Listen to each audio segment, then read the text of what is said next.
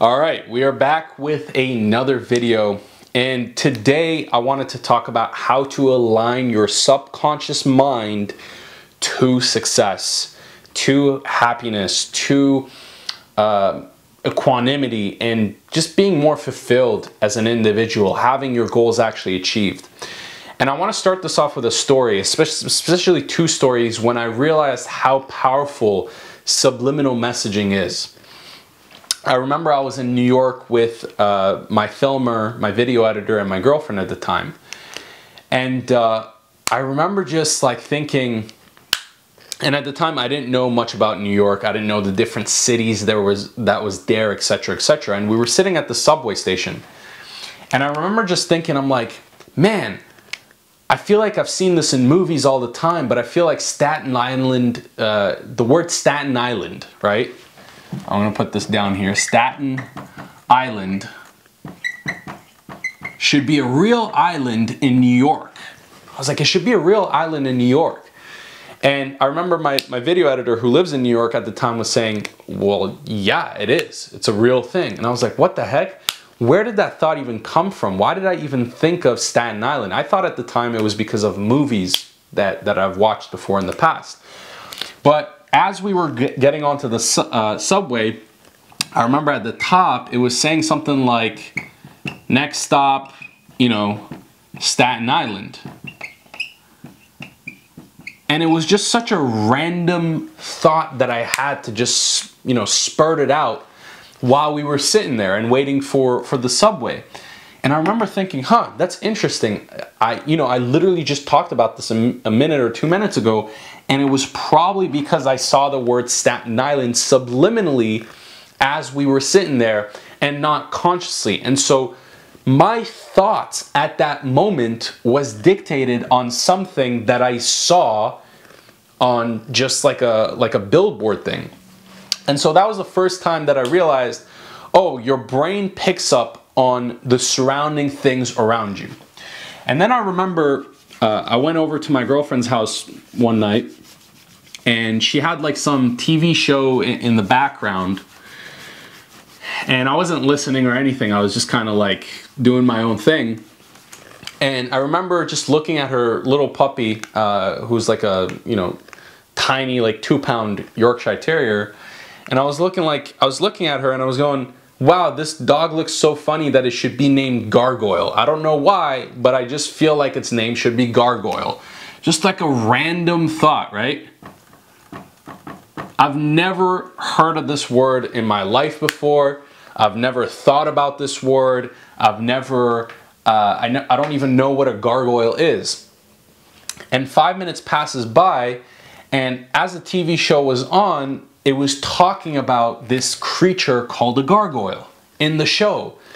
And I was just like, what the fuck? Like, this whole time that I had this thought that I thought was mine, that this dog's name should be Gargoyle, just a random thought, was actually subliminally picked up through this random TV show that was in the background. And in that moment, I realized how powerful it is that your mind picks up on these different things. Especially with, you know, the videos that you watch, right? Videos that you guys are watching on YouTube and Instagram and Facebook and all these different social media channels, TikTok, right? TT. The music that you listen to and what vibrational frequencies are behind that music, right? So there's like hip hop, metal, EDM, etc., right? Pop, yada, yada, yada. The people that you surround yourself with and the thoughts that they have, the thoughts, feelings, and desires that they have and how much you pick up on them. And so I started to become very careful with what I was surrounding myself with, and I started to change a lot of things within my life. A lot of aggressive hip-hop music, I just completely got rid of it. I stopped listening to it. A lot of aggressive metal music I stopped listening to. I stopped watching mindless social media videos. I stopped hanging around with people who had super negative thought, consistent negative thoughts. And look, it's okay to feel negative sometimes. It's okay to feel depressed. It's okay to feel angry. Emotions are signals for change, essentially, and they're there for you to actually feel them. We are emotional creatures. But with someone who is constantly negative, they are living in a constant negative environment. They're constantly feeling negative. They're constantly having negative desires. You want to edit those relationships so you spend less time with those people. And I started to edit those relationships, and I noticed just every day as I was waking up, I felt more at ease. I was having less anxiety. I was having less thoughts about the future and worry and depression and anger and frustration. And I think one of the biggest things was actually music, like changing the music that I listened to. And I started listening to different frequency music, right? So you have, I'm gonna erase this right here with my hand, so hopefully it doesn't get all over my fingers. But I started listening, you know, you have beta, alpha, theta, and delta, right? And usually beta music is really good for increasing levels of alertness and increasing that sense of adrenaline rush, right? It makes you very aware and awake. But the problem is, if you're constantly in this beta state where you're listening to music, listening to people, watching videos that are operating from this frequency or level of consciousness, which is beta, which is very high alertness, distinct alertness, very high adrenaline state, you will start to notice you have more anxiety. You have more angry thoughts. You have perpetual just feeling like tired all the time. And so, you know, music, videos, people who I started to notice like they were in a more beta, anxious, driven, angry, tired state all the time, or music that was super aggressive and loud and all over the place, I just completely got rid of, and I stopped listening to it.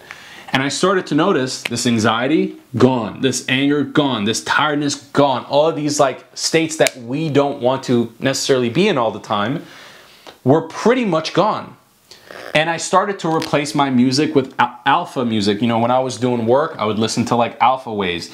When I was trying to get ready for bed, it would be delta or theta. Or when I was meditating, it would be delta and theta. So I started to replace my subconscious, my subliminal thoughts, my subliminal surrounding with things that were of higher consciousness that allowed my brain frequency to actually reset to normal levels that increased my levels of serotonin, increased my levels of dopamine, increased my levels of endorphins, which essentially allows you to have higher energy, be happier, less anxiety, all of these things that we don't want to have.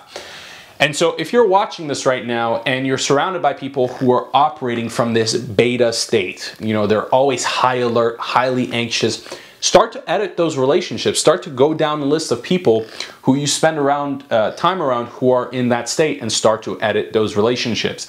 If you're listening to music all the time that is highly aggressive, highly in a beta state, and you can actually search up what frequency these are, and what frequency is the music that you're listening to, start to edit the music that you're listening to. If you're watching videos that is very high anxiety, high anger, high all of these things, stop watching those videos.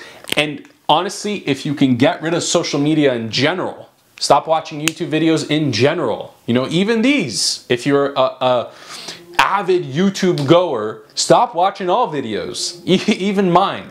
If you're always on TikTok, delete the app. If you're always on Instagram, delete the app, because it is very easy to get sucked into these beta waves because it's super addictive.